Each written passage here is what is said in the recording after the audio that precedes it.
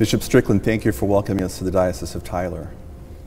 As a member of our board of directors, you're aware that this year we're celebrating our 20th anniversary at Cross Catholic Outreach, and as we reflect back on the many blessings our ministry has received, one of them is the support of Catholic bishops all over the United States. I was wondering if you could tell us what led you to support the work of Cross and then eventually join our board of directors. Well, I just believe you have a great mission.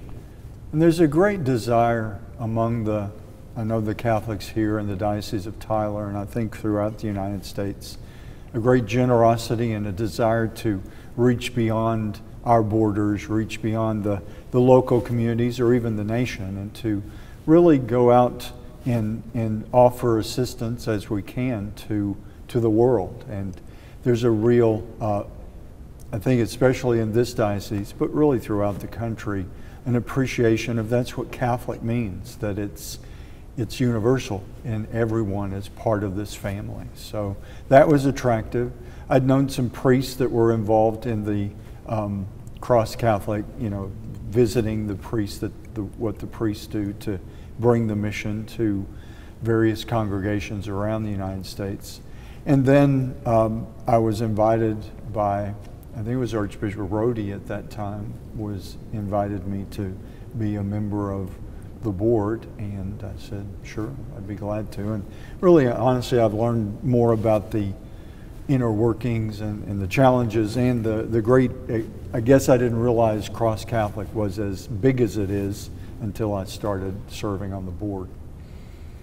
You have a new book out called Light in Leaven, and in it you write that the whole list of problems on earth, they all have one answer, Jesus Christ. And that if we want to feed the world, first we feed it with the body of Christ. Can you expand on that a little bit?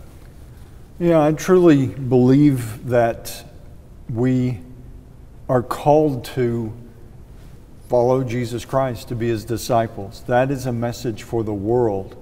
Sometimes I think we forget that as Catholics.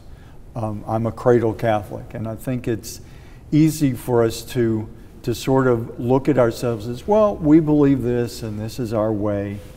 But really, if we listen to the gospel and listen to the whole history of the church, Jesus Christ is a gift to humanity. And so focusing on that, I think organizations like Cross Catholic can really remind us that we all, reaching out to the poor is not sort of an accessory, but it's who we are. It's what we're about, because we're reaching out to our neighbor, as Christ says, to our brothers and sisters. In your book, you also talk about the right approach to social justice, that our temporal efforts at helping others can be less effective if we leave God out of the picture. You write that when people have a relationship with Jesus, when their hearts are converted, when they're guided by Catholic social teaching, that then those are the people that want to feed the hungry. How does Cross Catholic promote that vision?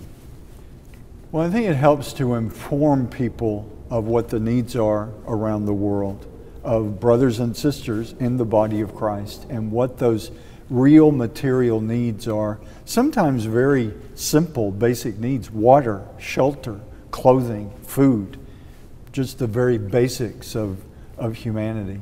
So I believe it really helps people to be more in touch with that and more aware of how their resources, though they may feel limited in what they can do, even what we would consider pretty limited gifts, can do tremendous work in certain areas of the world. We spoke to Bishop Carl Kimmy recently of the Diocese of Wichita, one of your fellow board members. He said that helping the poor can't just be a humanitarian thing, that we have to help the whole person just beyond the moment, the immediate physical need. And what he said really resonates with what you write, that spiritual development is a necessary part of making a lasting difference in uplifting the poor. How does Cross's model towards long-term community transformation reflect that spiritual approach? Well, I think it does reflect that approach, and I really appreciate what Bishop Kimmy said. And it really is essential that we maintain the Catholicity, and I really appreciate that about what Cross Catholic does, to really be Catholic and to really keep those values of the sanctity of life and the moral issues that we deal with, and in the meaning of family, the meaning of marriage.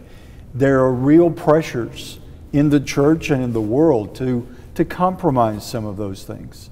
And I really appreciate that Cross Catholic doesn't compromise that, and it stays with Catholic values.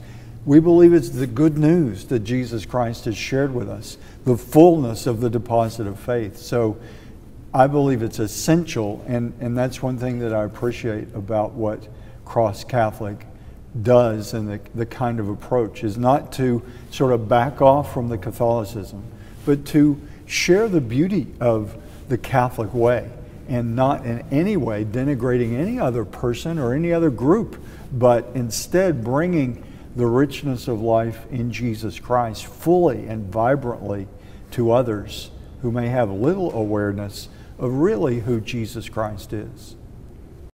Pope Paul VI used a phrase when he talked about helping people, helping the whole person, which is integral human development. Bishop, how do you define that phrase?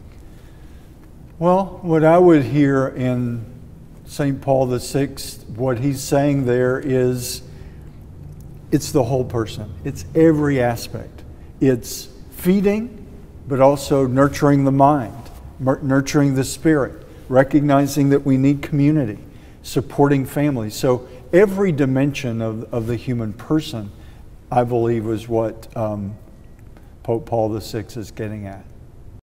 As a member of our board, Bishop, you see the reports how the Catholic faithful in the United States, they're empowering Catholic missionaries in some of the poorest places in the world. What would you say to our donors who are sacrificing, especially in these challenging times, about the impact they're having in various places around the world? Well, as I said a moment ago, I would encourage the donors to recognize if they have sizable contributions that they are able to make. Certainly, Cross Catholic needs that, but also the smaller contributions that people may think, what difference can this make? But you know, I love some of the material that you put out that really illustrates that a few dollars can make a huge difference in an individual or in a family's life, in a community.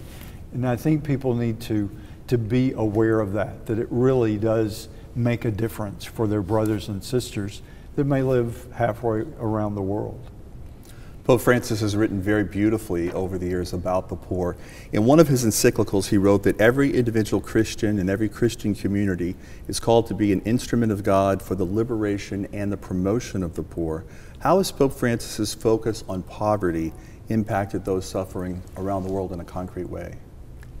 Well, I think Pope Francis really has helped people to remember the poor. As I've heard the story he was told by one of the cardinals as he was being elected, don't forget the poor. And certainly he has lived up to that, and that's a wonderful part of his legacy that he brings to the church, of his work. And we live in an age where we need to remember that reality of the poor. Even with all that we're facing now with COVID-19 and everything in the United States, it's still a country of tremendous wealth and tremendous resources. And I think we are all challenged to really ask ourselves, is this a need or just another want? And certainly we live in a market economy that promotes us, tells us constantly, you want more and more and more. But as Christians, we need to constantly discern and ask ourselves, do I really need that? And challenge ourselves to really be able to certainly take care of ourselves and our families, but really remember the wants far outpace what the needs really are, and to recognize that other people in the world, and even in this nation, have needs of basic elements of life that should be in justice taken care of. We're just a few weeks away from the start of Lent, a time of preparation and sacrifice. A lot of Catholics have sort of fallen into the habit of maybe giving up something very small every Lent, you know, candy or sweets or something like that.